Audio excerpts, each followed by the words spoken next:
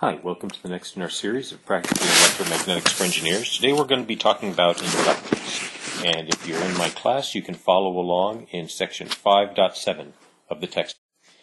So if you remember when we were talking about electric fields, we saw that capacitance related the voltage and the charge on any kind of geometrical structure made out of conductors.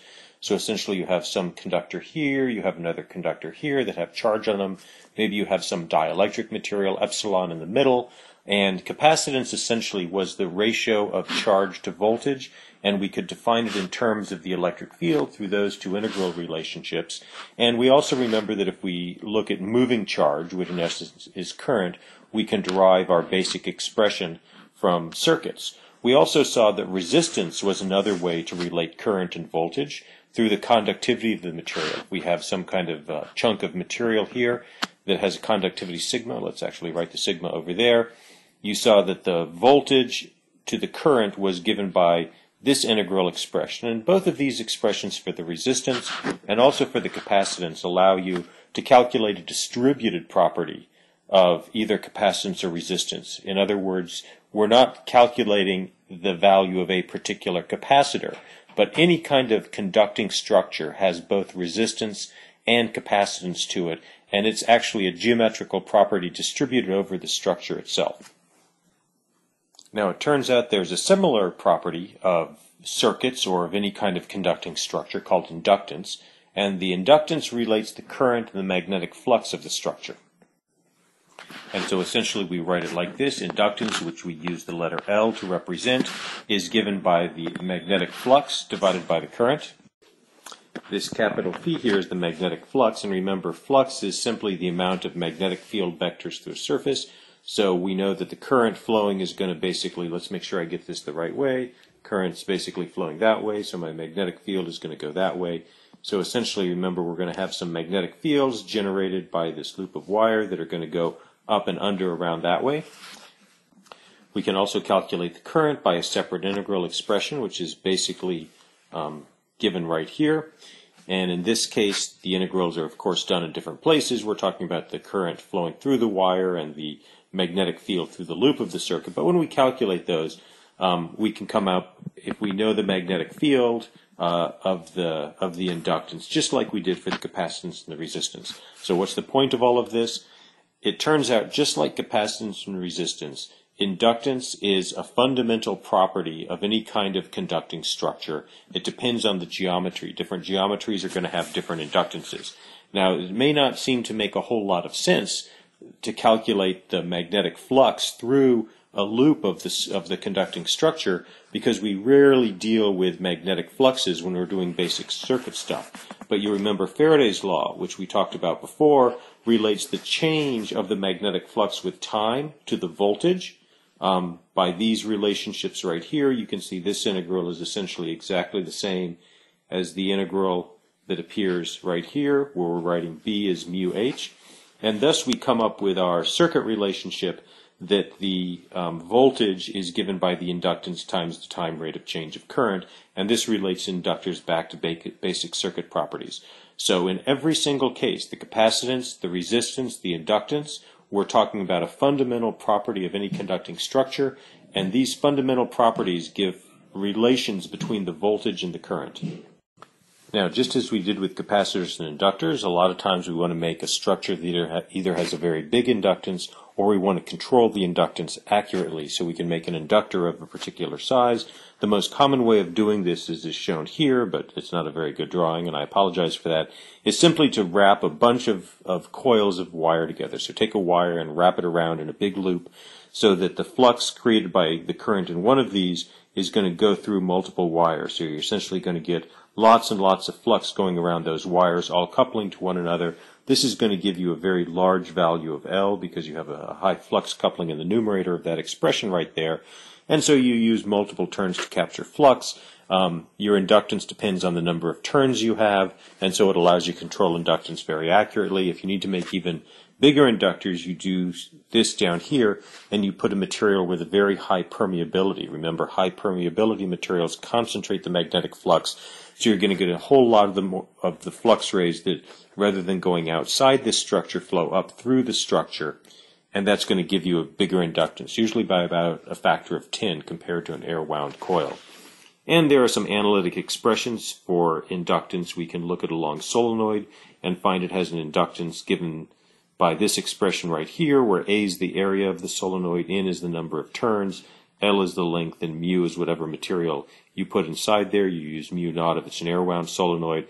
But this equation only holds if the length of the solenoid is much, much greater than the diameter. For a shorter coil without anything inside it, we call it an air coil, this expression gives the inductance in microhenries. And so you've got to remember this expression is for microhenries, where essentially D is the diameter of the coil, N is the number of turns, and L is the length of the coil.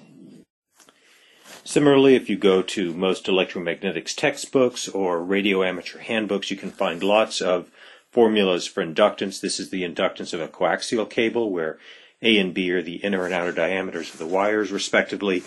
And this is the formula for the inductance of a single piece of straight wire. And in this case, I believe the inductance is given in nanohenries rather than microhenries. Just like with capacitance, you don't always want to have inductance within a circuit. Let's take a look at an example here. Let's say we have a circuit and we're only looking at part of it. It's actually a larger circuit, maybe a bigger loop, and we're looking at a cross-section of two of the wires, wire number 1 here and wire number 2.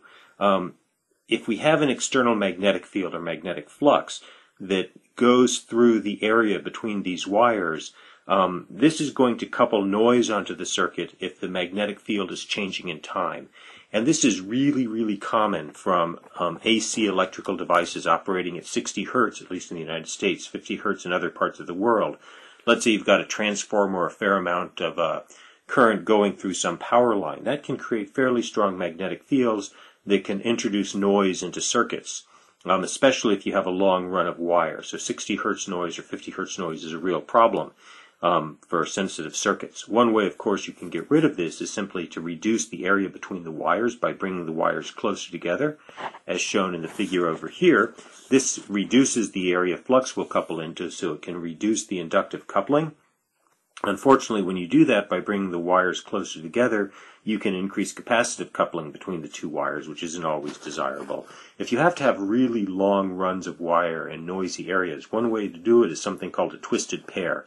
This is essentially taking two wires and twisting them together. And the general idea behind this is I'm going to sort of draw these two wires as a bunch of loops.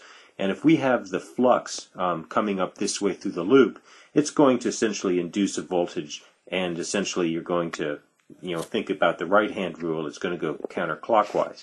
If we then take this wire and put a half twist in it, in other words, we don't twist it a full 360 degrees, but we rotate 180 degrees, or pi radians, you can see if the flux comes up this way through the wire, because we've twisted it upside down, the voltage induced actually is going to go the opposite direction. In other words, the voltage is really going to be induced the same way, but that half twist makes the voltage flow in the opposite direction.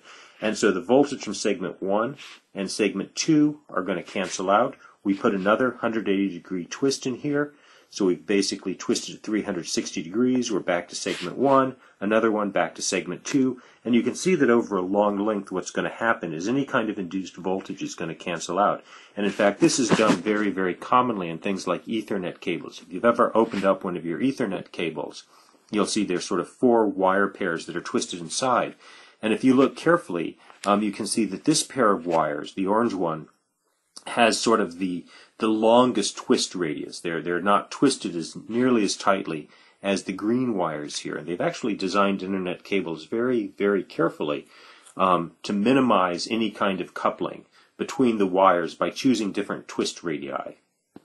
The thing we're going to say about inductance is something called mutual inductance. Because you get inductance anytime you couple magnetic flux into the loop of the circuit, it turns out that the magnetic flux created by one circuit can couple into another circuit, and this is called mutual inductance because there's the inductive coupling between two different circuits.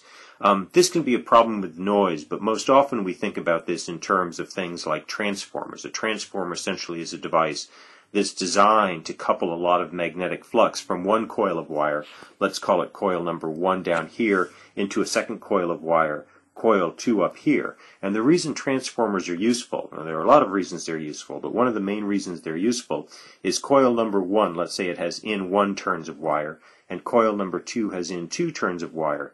It turns out the voltage induced on coil 2 by coil 1 is given by the relative ratio of their turns as shown here. So by changing the number of coils, we can either make the voltage higher or lower by putting an AC voltage in coil number 1 and coupling it out of coil 2.